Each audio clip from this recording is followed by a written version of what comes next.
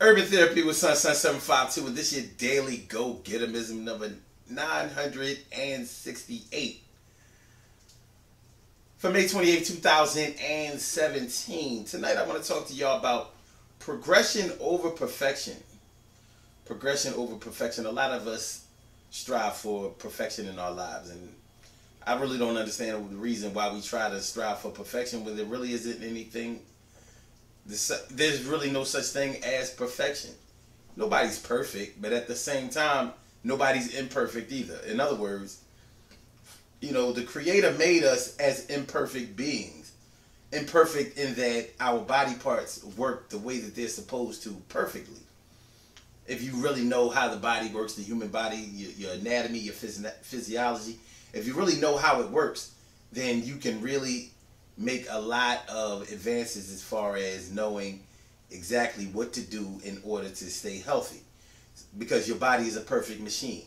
All of the parts are made so that if you put the right fuel inside of them, in the form of food, then you should get the right type of income, which is your performance as far as your overall health.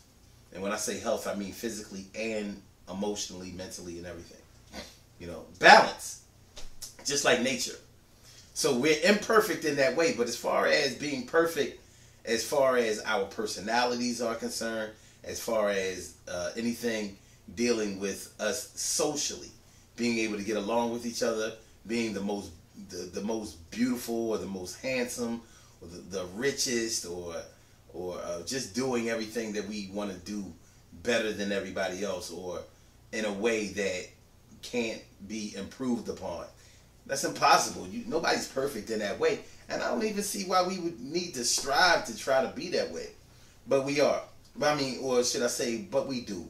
We try to be the best at everything that we do. We try to outshine everybody's light, and so much of it has to do with the way we've been bred and taught to believe that we should be. We get caught up in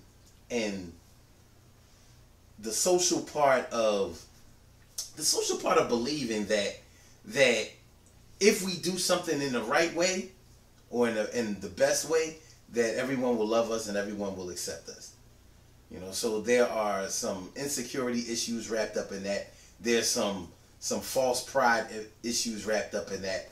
And if we allow it to really get ahead of us and get out of hand, then it makes us fall all over ourselves and really look like fools when in fact we think that we're doing something great for ourselves. So much immaturity so much maturity is wrapped up in that, and immaturity as well when we haven't gotten to the point where we can see that we have to learn to be able to accept ourselves and love ourselves at the same time. Love and acceptance. Accepting something is one thing. Loving yourself is another thing. Now, when you love yourself, and you should definitely love yourself, but love yourself because you keep trying. Love yourself because you realize that there really is no end game. Love yourself because you understand that life goes on in the face of adversity, in the face of failure, in the face of disappointment. But accept the fact that you're not always going to win. Accept the fact that that you are good enough, even if you're not good at something, or if you're not good enough to be able to win in some type of competition. You still have to be able to accept yourself. Don't accept that this is as good as it's going to get, or don't accept that this is as good as you're going to ever be, or don't accept that you can't ever try or can't ever do any better. And that's why we call this video progression over perfection. See, when you progress to something, that means you come from one point and make it to another point. You don't have to be perfect. You just have to be good. Or even if you're not good, just be better than you were before. Because if you're a little bit better each time you try, then eventually you're going to be really, really good at something. And when you're really, really good at something, then you're able to to, charge a little bit, command a little bit, and hopefully you are able to get some satisfaction out of who you are. You see yourself getting better. You see improvement. You don't always have to be at the top, because when you're at the top, there's only one way to go. And that's hard for some of us to accept. But everybody can do better.